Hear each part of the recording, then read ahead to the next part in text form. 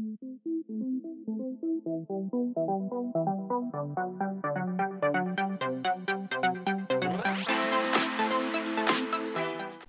everybody, this is Graeme Anderson, and today I'm going to be looking at Brazil Imperial.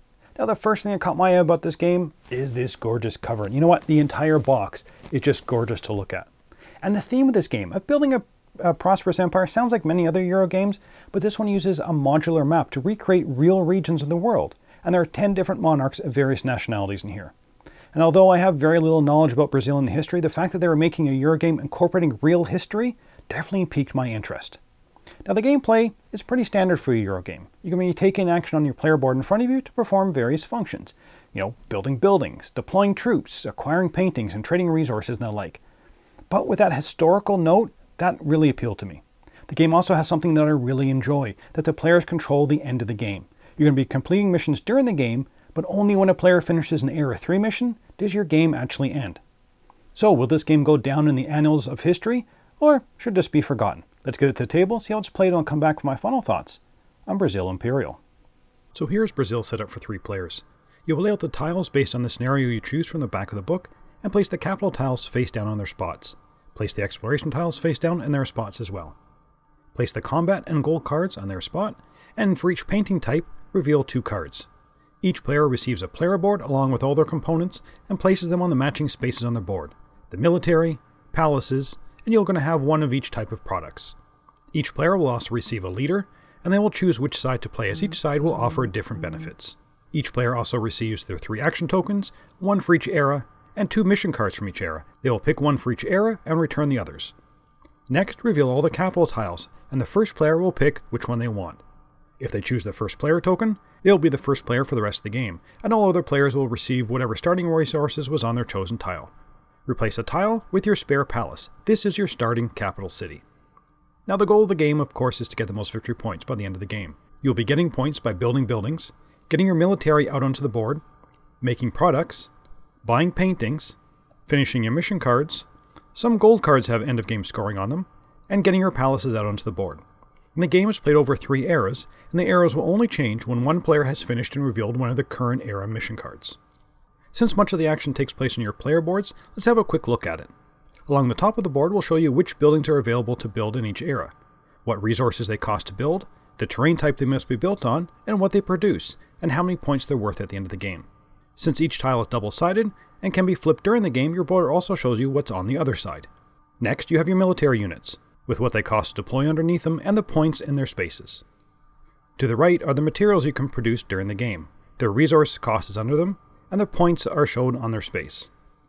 Along the right hand side of the board are your palaces, which are usually placed out when you complete one of your mission cards. It will show you the requirements above them, and in their spot will show you what benefit they give.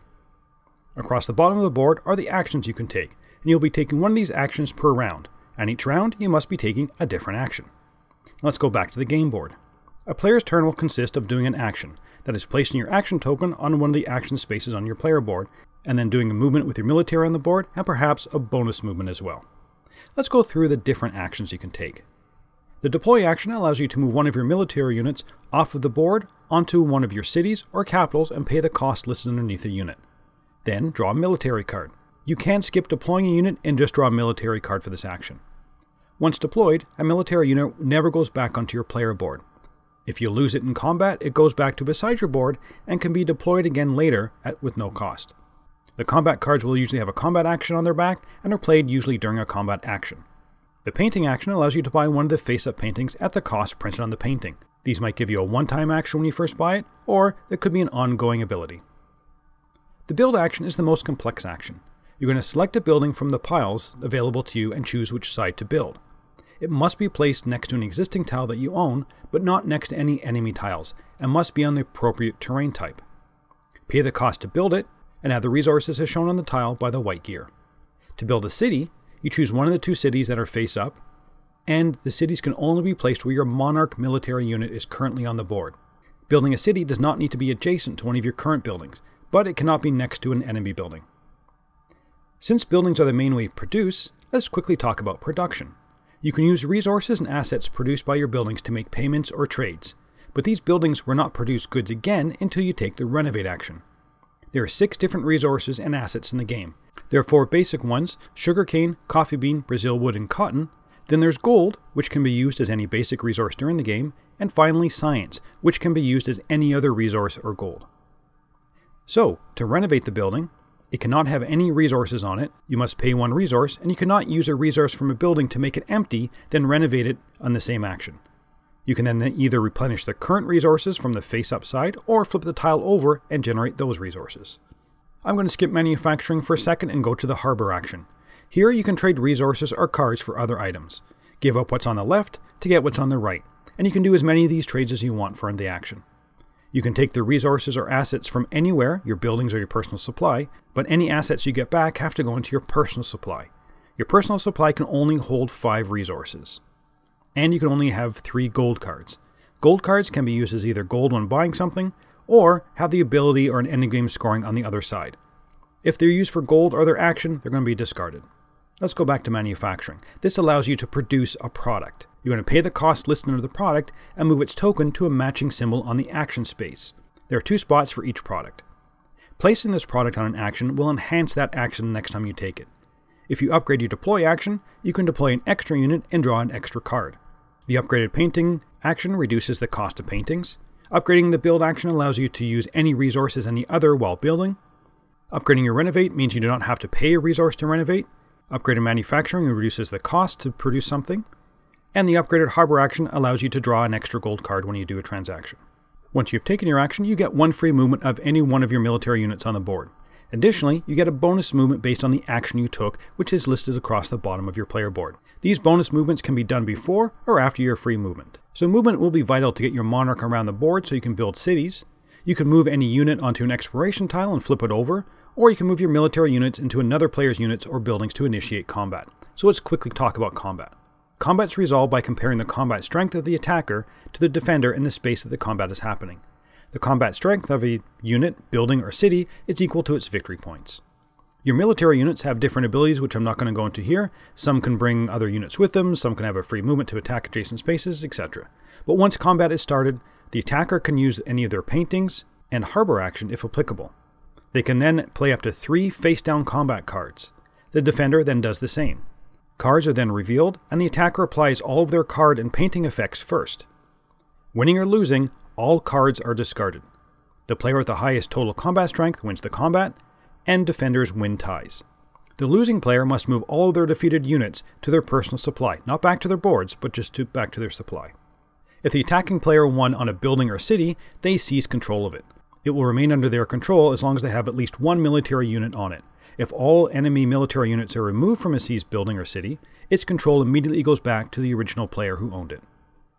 So those are all the actions you can take on your turn. So let's talk about the end of eras and the end of the game. An era does not have a set number of rounds. The end of an era occurs when one player finishes their first mission card of that era. When a player finishes their first Era 1 mission, all players move into Era 2. Players do not have to reveal their completed mission cards, but that's the only way to advance the game into the next era, and only revealed Era 1 and 2 cards will score at the end of the game. When an era ends, the player who completed the mission will take one of their palaces from the side of their board and place it on the corresponding spot. Each palace has a different requirement of where it can be placed, and each one is going to give you a different ability. All players then take their current era tokens, flip it over, and place it under one of their actions. This will give that action a bonus every time you take that action. All players then take their next era token. Now other players of course can complete previous era missions and will still be able to place out their palaces when they do complete a mission. When a player reveals an Era 3 mission, the current round is finished and we go to end of game scoring. You'll gain points from the military units deployed, products manufactured, paintings acquired, Era 1 and Era 2 missions that are revealed, and any Era 3 missions you have left in your hand.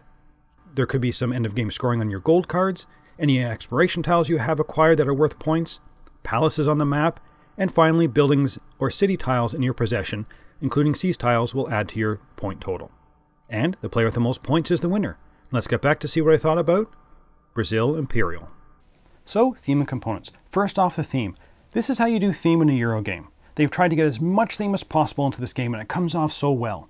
There's an entire history book here which covers all the monarchs in the game and kind of the backstory of Brazil. And the monarch's special abilities themselves are tied, albeit loosely, to their history. Almost all the scenarios in the back of the book kind of have a little description of the area on Earth that they represent. Now, to be fair, this is still a Euro game at heart, and the actions you're doing aren't overly thematic, but they make sense for the most part to the theme this game is going for. But I'm still not exactly sure how a painting can help you in battle. Anyway, onto the components. Again, really nice example of how good a Euro game can look. All the art in this game is absolutely beautiful, from the rulebook to the paintings to the monarch. Just everything looks so nice. Even the tiles themselves look really nice. The wooden components, again, very nice.